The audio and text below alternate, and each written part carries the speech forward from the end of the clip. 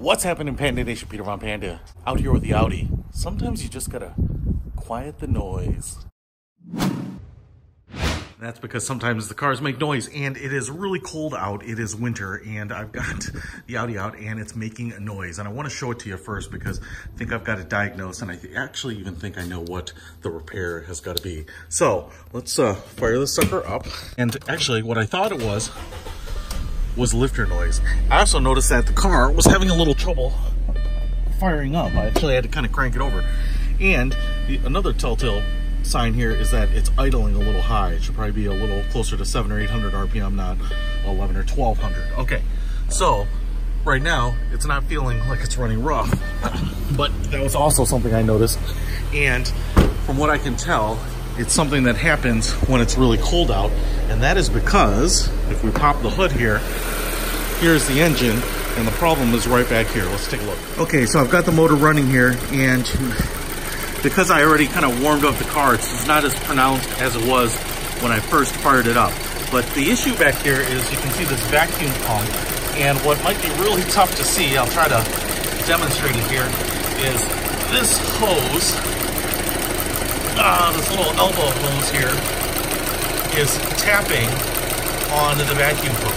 There's a nipple, a plastic nipple that's inserted in here, and it has an O-ring to take up the slack and kind of make it a tight. And then this hose, this elbow hose, is basically a permanent piece of this vacuum pump back here. Now, the true fix to this is you actually get a new vacuum pump, and what a pain in the ass that is to replace because of where it's positioned.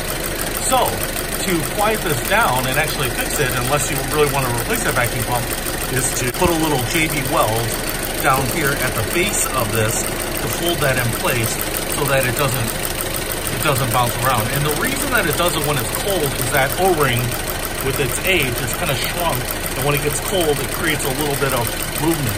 Now, when the car warms up and that O-ring warms up, it usually goes away, which is why I haven't caught it until we've had some really cold weather here. But I'm going to put a little J-B Weld down here, kind of push everything down in place, and then that should fix it. Leave it overnight to dry, and hopefully it goes away. And if you're uncomfortable with J-B welding something, really the real fix is to replace the vacuum pump, and regardless, you can do that anyway. The J-B Weld is not going to prevent that. So let's do it. So I'm just back from AutoZone, and what I picked up was J-B Weld. This is what's actually recommended on the Audi forum by one of the members, not by Audi officially, obviously. You can J-B Weld this just because this whole thing is one unit essentially, and if you were to replace it, you'd even get this little elbow, hose right there anyway. So I believe, but even if you don't, you probably want to replace it anyway once you're in there. So this J-B Weld is what I picked up. They actually have two. One I was more familiar with in that it takes like 4 or 5 hours to set and then 24 hours to cure. Now this one is called the quick setting, 6 minutes to set and then cure time in 4 to 6 hours. Now I don't have any plans to drive this over the next day, so I could have used the slower curing one, but I thought if you have a quicker one, why not use it? I think most important is kind of the strength number right there, which is 24 PSI. I think that's going to be more than plenty for this application anyway. Now, there is the epoxy in two parts here. One is kind of the hardener. You also want to have something to apply it with. In this case, I'm going to use Q-tips. And you also want something to put and mix these together. Now I'm going to use this old license plate here, and you just want to open up each of these, and you're going to pop the end with the other end of the cap here, and you want to mix basically 2 beads. I'm probably not going to need a whole lot of this stuff, of equal sizes, equal portions.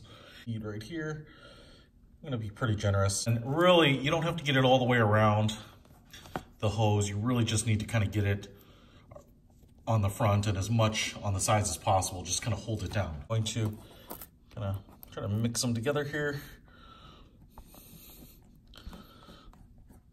And I'm also going to push down on this so that it's flush. You can see how it's moving there. And I want to put weight on it so that it's flush and down as much as possible. So I'm going to somehow brace this down there.